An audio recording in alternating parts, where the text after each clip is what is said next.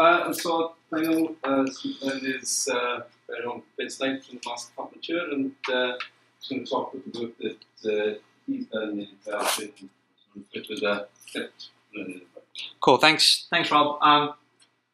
It always sucks to speak after Steve Rutherford because he can say a lot of what I'm going to mumble through far better than I can. So I apologize. If you want to follow along, these slides are just a website, and you can just add that to my website, and they're all there. I also screencast them as I'm doing right now, and you can find links to recordings of them if you want.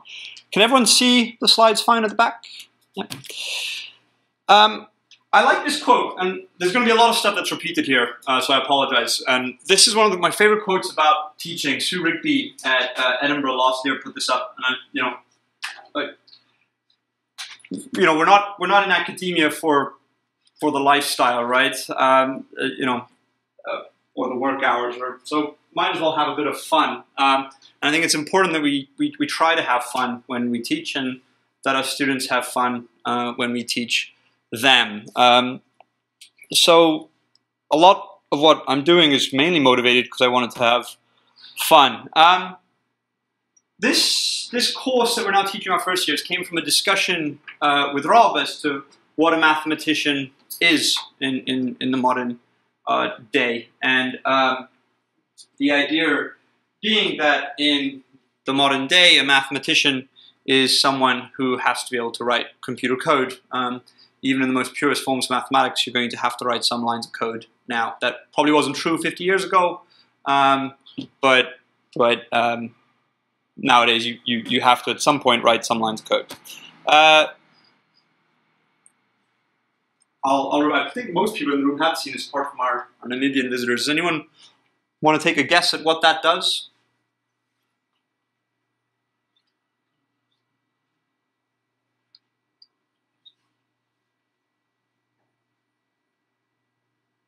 It's basically 3 lines of code, and it more or less does that. So it gives you a pretty terrible way of approximating pi by dropping points on a square and counting the number that would land in a circle. It's a terrible, terrible way of approximating pi, but it's neat. It's 3 lines of code and it moves. So I always point it up. I don't think the sound's going to work, so I'm not sure if I'll even show this. But let's see what happens.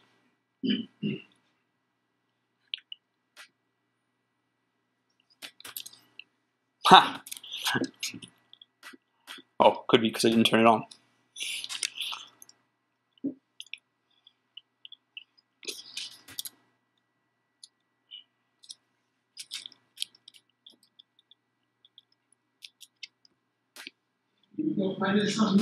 Okay, thank you. Like I said, my name's Matt, and I'm here to talk about why I think computing should have a big role in education.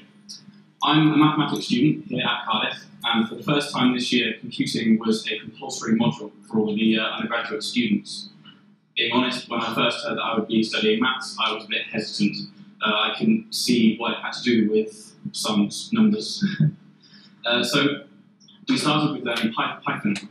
We covered everything from printing words to begin with, to writing searching algorithms, to even object-oriented programming towards the end. We did all this in a few weeks, so it was pretty intense. We then moved straight on to using what we had learned in Sage, which Vince talked about earlier. This is especially useful for me as a mathematician. And from there, I was able to immediately start using those skills that I had developed in my other modules. And these are skills that are going to help me into the next 4 years of my degree. The coursework that we had to complete for our computing module was to create a report about something to do with maths, and it had to involve computing. So I chose to talk about prime number theory. I used the skills that I learned in computing to create functions to check if a number was prime, and even to plot simple graphs in Sage to explain their distribution. My knowledge of computing helped me to explain a theory that mathematicians, professional mathematicians, have been trying to work at for hundreds of years.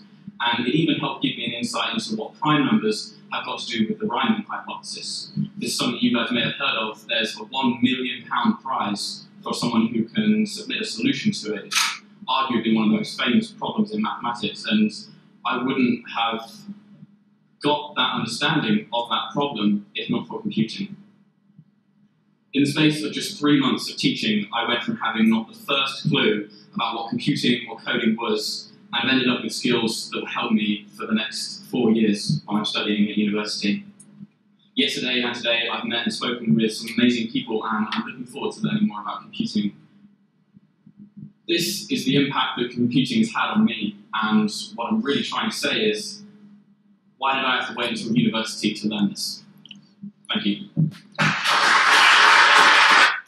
So to give that a bit of context, Matt was a first-year student last year, and he learned to code over in the course I'm about to describe a bit further. And then we went to an international conference, and the three students from Cardiff got given tickets from the school. And this was what's called a lightning talk, because they happen a lot at software conferences where nothing's planned. You just kind of stand in a queue at the end of the day, and everyone talks for at most 5 minutes. And so I was just sat there, you know, looking forward to lightning talks. So always been fun. And also I was like, oh, one of my students is getting up. What's he going to say? And then he just kind of led with that. He's a very eloquent young man. And if I'm honest, I would have nothing but my students here talking instead of me talking. If I'm honest, when I teach, I would not say a word, ideally. I think it's very important that students take an active role, and so it's really nice listening to Steve's idea that a student is a resource and not a problem. And so yeah, that's why I kind of like to show you that an idea of the motivation behind the use and importance of what students are learning. I'm actually going to go very briefly through some of, I think I have to do everything briefly. I'm not sure how much time I have, so I'll just mumble along. Going through some of the actual software, because I was speaking to Martin Jean-Baptiste, and I tried to do my French accent a bit too early, and I called you Martin. Martin Jean-Baptiste and Paulus earlier about the software. So there are links on the slides, and you can go to them. But these are just websites. This year we used cloud.sagemath, which is just a web-based platform. The website's responsive, but it doesn't look this squashed. It's just because of the camera. It's all Python-based. It all uses Sage, and it's free, and it's very powerful. Students can just go to a link, create an account. They don't have to install anything, and they can, for example, just use pure Python. They can use R. They can do all sorts of things. I'm just running various cells, and the internet might have died again, which obviously points out a weakness of it. But in general, it's fine.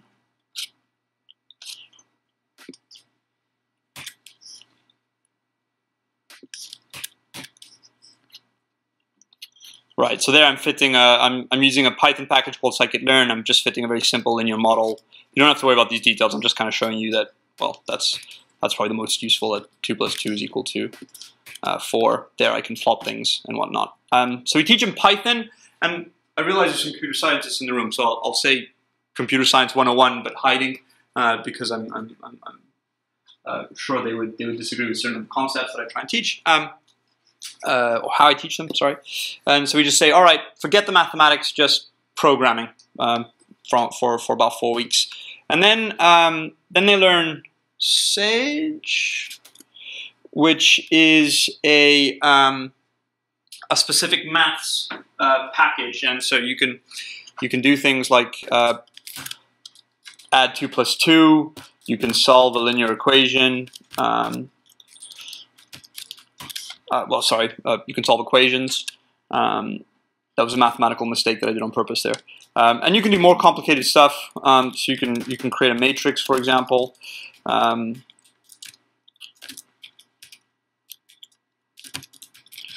you can use that matrix to, for example, create a game. And you can obtain the Nash equilibria for that game. And things like that. And it's all designed with very much research in mind, but also teaching in mind. And so there are various little things that just help if you wanted to.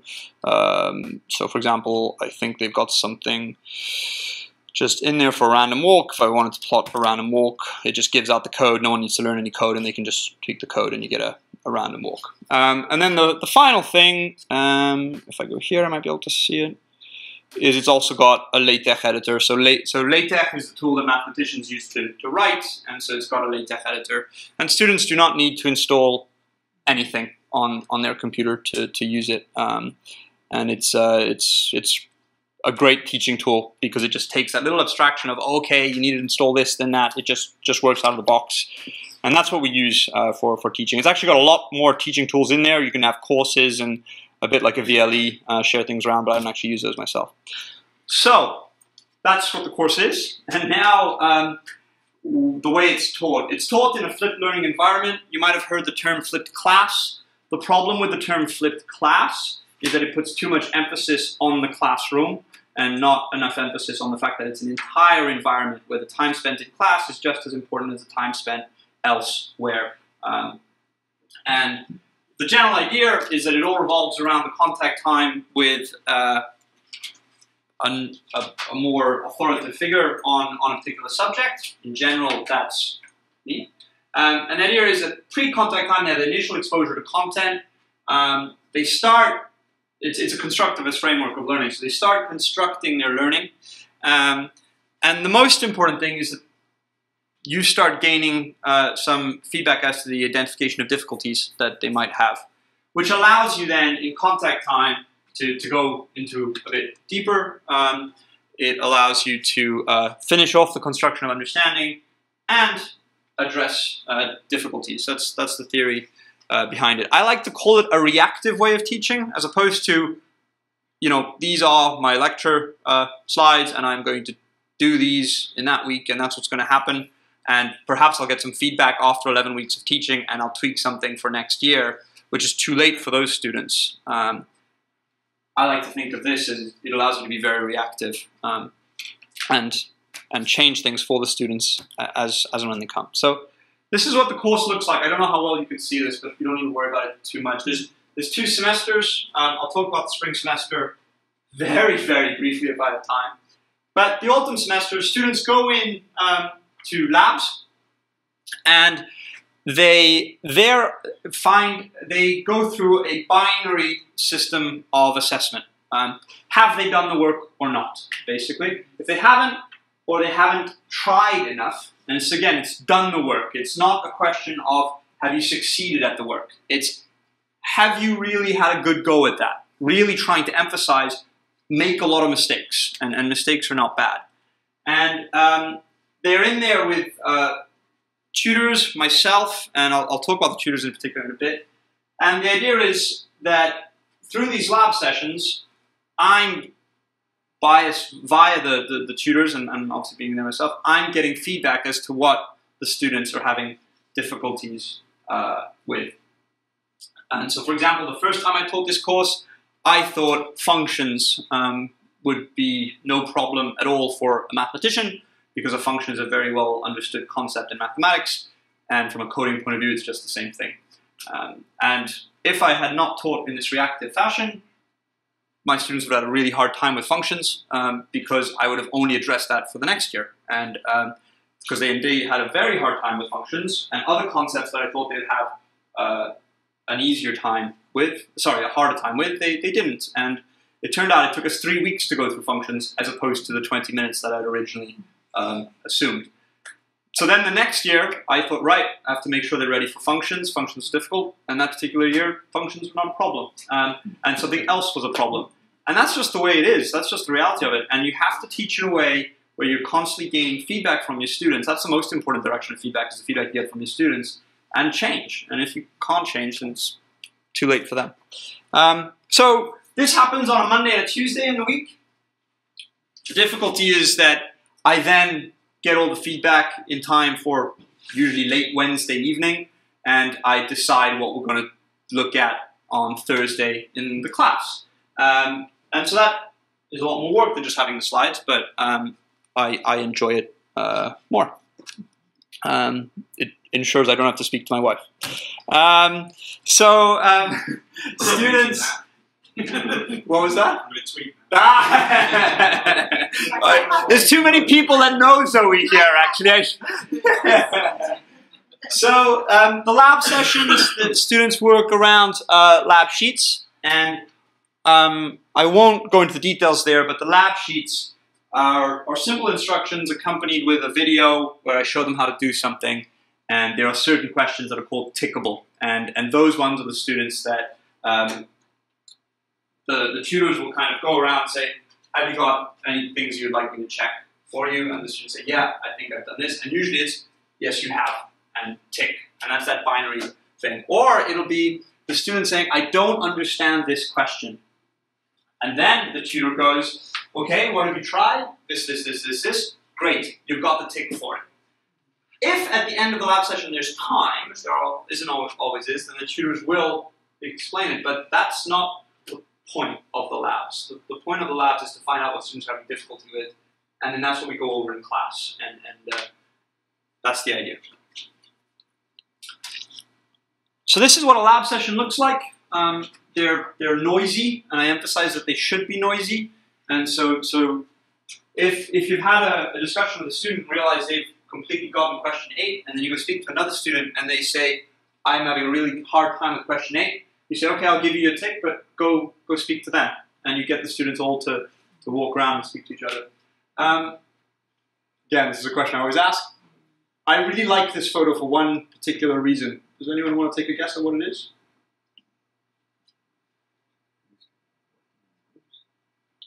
The groups is nice.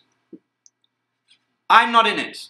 I'm at the back taking a picture. I'm not the center of attention. And that's something that I really try and emphasize, that if I could remove myself completely, I would. There's another cool thing, is that this is a student tutor. And so this was someone who did the course last year. And so I used student tutors from previous years to tutor. That's by design, because it's great, and it helps the other students. It helps this students for their well, this particular student is probably the best coder in the whole school, so he doesn't need more help. But also it's by necessity. We have a large class. There are lots of labs going on. My autumn semester, Monday and Tuesday, are basically wiped out because of these labs. So it's a lot of work. But it's also a lot of work at the moment because I don't have enough resources for these students to be tutors. Because the first year, there were no year zeros. But hopefully next year I'll have lots of students I can tutor for me, which will be great.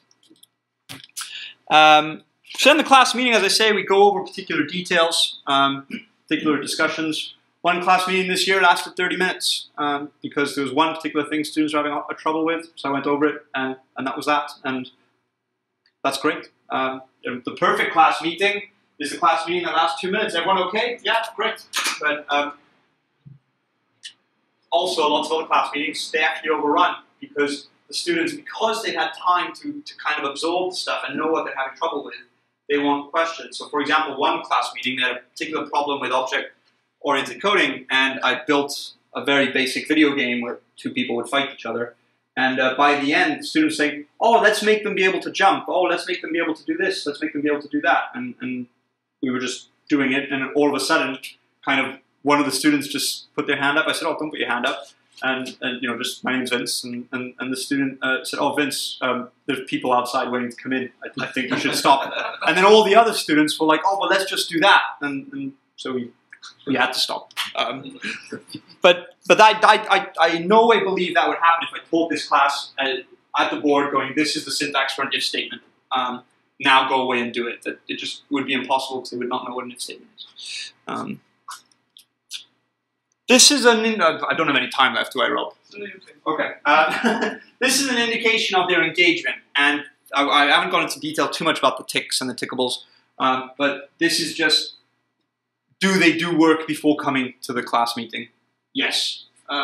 Simply because I set that as the norm. I say, in the same way that for a lot of classes, going and being geographically located in the same room as me for 50 minutes is the base participation in this course.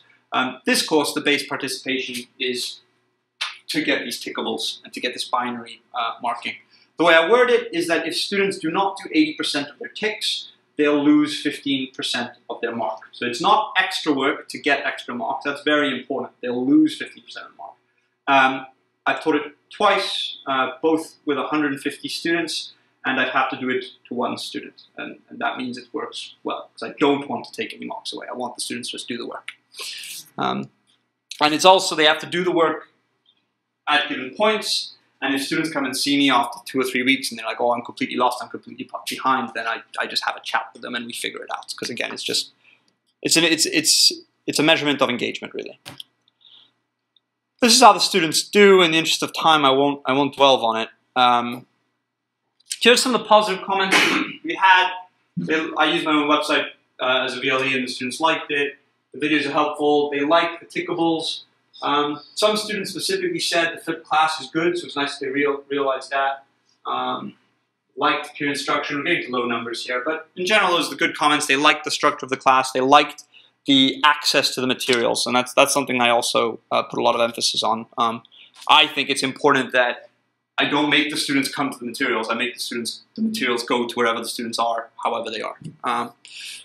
Some of the, I'd say, negative comments is it's mainly revolving around a little bit more help would be nice. So, you know, students have said, can we have an extra lab session? Can we have more tutors in the labs? Which I would love to do, but I have to speak to my wife sometimes. One thing they said is it would be nice if a bit of the lecture actually looked forward.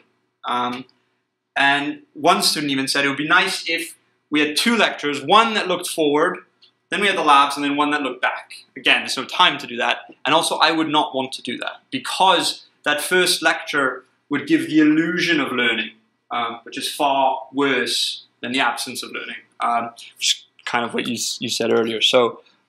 But I have started to, like, 5-10 minutes if there's time for the students, let me say, okay, next week you're going to learn about this, which will let you do this. But I almost don't want to do it because I want the students to be confused for a little bit. I do want the students to struggle with a bit of content for a bit. Right. I won't talk about the spring semester too much. The students break out into, I'm about to, just stop me, Rob. Just tell me to shut up. The students break out into companies and they work on whatever they want. So in a way, it's kind of similar to what Steve was talking about, except I don't get them to build a teaching resource. I get them to build whatever they want. Maybe it'll be something cool to talk about with Steve. If that's good or bad, I don't know. But so some of the students go off and build websites that teach something, and some of the students go off and build websites that allow you to calculate how you should share your a taxi fare. And that, I really like this part of the project because particular companies come to me and say, Vince, we want to build this. And I say, okay, the technical or mathematical tool you want is this. And they go and learn something that not necessarily everyone in the class should learn. And so it's very, very individual, and that's quite nice. One of the exciting parts in the class is this grand council. About week 6, everyone comes in and all 40 companies, their manager gives a 1-minute talk about what they do. And I've got one video of one of them. Keep in mind that I am standing about here at the moment with a timer about to tell them off for talking too long. I'll just put this one on mainly because it's funny, and then I'll stop.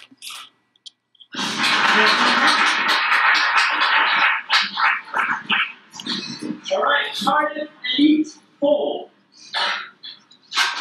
Stand up, one and all, to hear the topsy patterns of mucus as he endeavours to overcome the 12 constellations that surround the Earth. I'm Ambrose Law from Cardiff Elite 4. In our sci-fi RPG game, made into Django, you're going to help us embark on an adventure with Fugus, the 13th sign of the Zodiac, and stopping the other Zodiacs from taking over the world by fixing the sun in place. I'm going to advise you in and make all your decisions wisely, because if you don't, we're all in great danger. But in this way, if the balance isn't kept, we're all going to fall into nothing. But computers only have the hard work for 18 days. So, come on, what are we waiting for? So he shoots me there. So he was really funny. Ambrose was a great student. One of the students who actually came to me at the very beginning said, listen, Vince, I do not want to learn how to program. I want to be a mathematician, and I'm struggling with this, and I do not want to work on this. He's going to be tutoring next year. He's learned a whole software tool that is what Pinterest uses and whatnot. So again, that was quite nice, and he was very keen to do a good whatever that was, and so he came dressed as he did. Not everyone does, and so that was pretty good. I've got a couple of other things I could say, but perhaps I should. Okay. So a couple other examples of some neat stuff. Now, there's been some research that says that active learning, which is defined in this paper, is just anything that's not, you know, someone at the front that singing, basically, does give better performance. And this is a meta study of a multiple bunch of studies, and it's a nice reference. I won't have time for that. There's a nice thing that a student says about the course. I can come back to it if people want at the time. Then there was another piece of research, again another meta study, I don't like reading the actual work, that looked at personality and found that the biggest predictor of academic performance is not intellectual ability, but two really personality traits on a number of 5. I'll put them all up now. And the one that is the best predictor of academic performance is conscientiousness. And they define, my loose interpretation of conscientiousness is ability to work hard. And the other one is openness. And my loose interpretation of the definition of openness is the willingness to learn new stuff. And so those two things are a better predictor of academic performance than intellectual ability. And I really liked reading this paper simply because it was almost like reading a slight autobiography, where I kind of went through high school through a stage where all of a sudden there were girls and I didn't want to do any work and my marks just went down. And I remember having a conversation with my mom, and she said, you know, but you're a smart, bright boy. And I was like, nah, Mom, I'm just not that smart. You know, these 11s out of 20 will just do just fine. And then all of a sudden I had one teacher who was extremely strict and mean, and I realized, oh, actually, if I do work here, I actually do quite well. And so just yeah, it rang quite true to me. And anyway, with an undergraduate student, Imogen, who's doing her final year project with me, we've tried to look at this from the point of view as what's the difference in a flipped class. So these are the 6 dimensions that we found through a survey of all our students. Openness 1 and openness 2, we couldn't quite seem to collapse our variables sufficiently. Where openness 1 is more of a measure of willingness to learn deeply, and openness 2 perhaps is a willingness to learn a lot of stuff. This is what our class looks like. So we see the personality of our class. We see we thought maybe perhaps mathematicians were extremely neurotic, but doesn't look like we are. So what we found is if we looked at the average mark in all the other modules they're taught in the first year, which are not taught in a flipped way, that the biggest predictor of performance was conscientiousness, which is exactly what the literature says. So that's kind of nice. It's like, okay, yeah, cool, that's what we'd expect. Not a great model by any means, but a significant one. And then when we said, okay, let's just look at the flipped class course, so the computing for mathematics, then the biggest predictor was openness, so willingness to go in, willingness to learn, which kind of fits with the model probably. So this is actually quite a nice little result, I think, because it's kind of pointing to a variety of things. That perhaps this pedagogic approach, an active pedagogic approach anyway, would actually incentivize deep learning. So whilst we tell students, oh, you know, you've got to engage, you've got to do this, you've got to do this, if they then go off and get okay marks just because they're able to work really hard at the right time, then we're wrong. But if we can put a pedagogic system in place that, no, to actually do well, you do actually have to deep learn, then maybe. But this is very much a perhaps, right? It's small data, small models, very much perhaps. But that's perhaps what it seems to indicate. And the final thing, we've also had focus groups with the tutors who were students last year. And this particular thing, so I was removed from the focus groups because I didn't want to bias anything. And this particular tutor I, and I know exactly who he is, he said this: I think it's just a module that you get out of it what you put in. So all of us around this table clearly put plenty in. And I think that's true, and I think from a personal point of view, what I have to be careful about is that I don't leave anyone behind. And that's something that I don't necessarily think I do the best job in. And that's what I have to think about. And I'll stop there.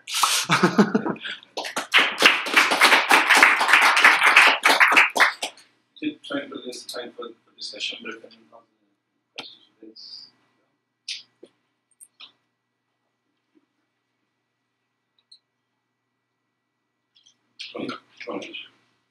Yes, so I did have an experiment with a sort of flip system. Teaching third and fourth years, 2007, based on audio pop. I think it's a fairly primitive system. I had a piece of material to look at.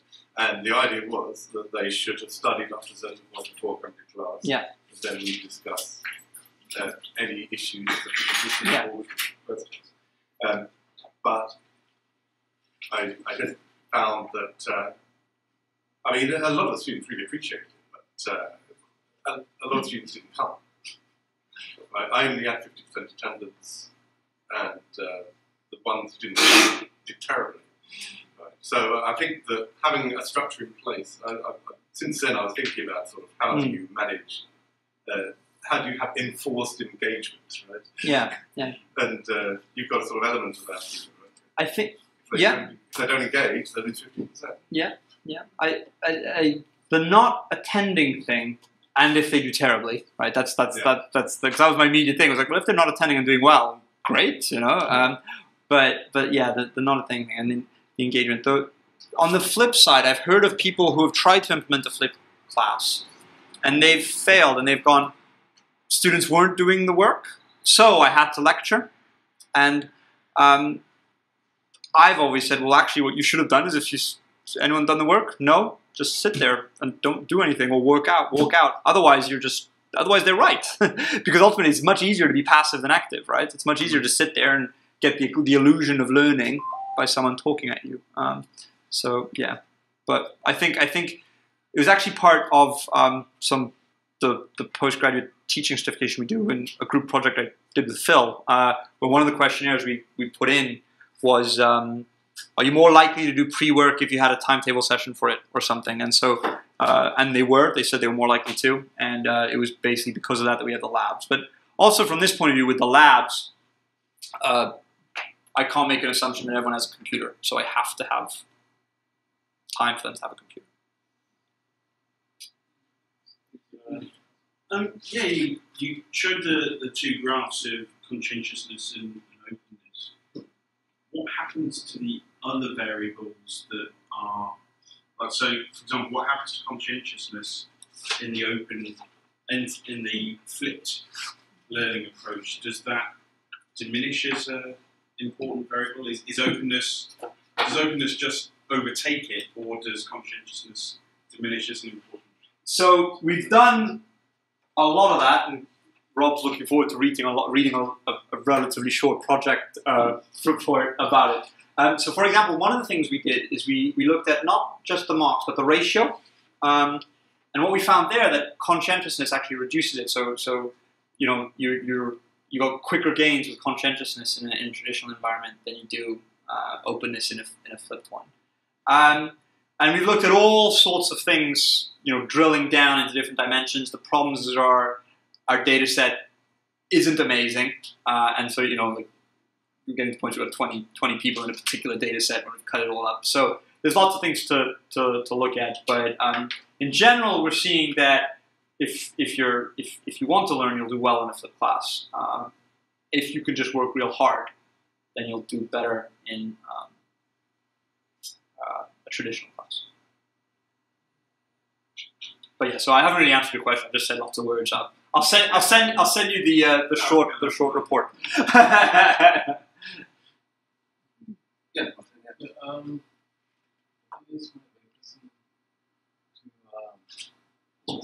Please, Steve. No, Steve. All right, Steve. At which stage do you? I mean, you talked about peer assessment.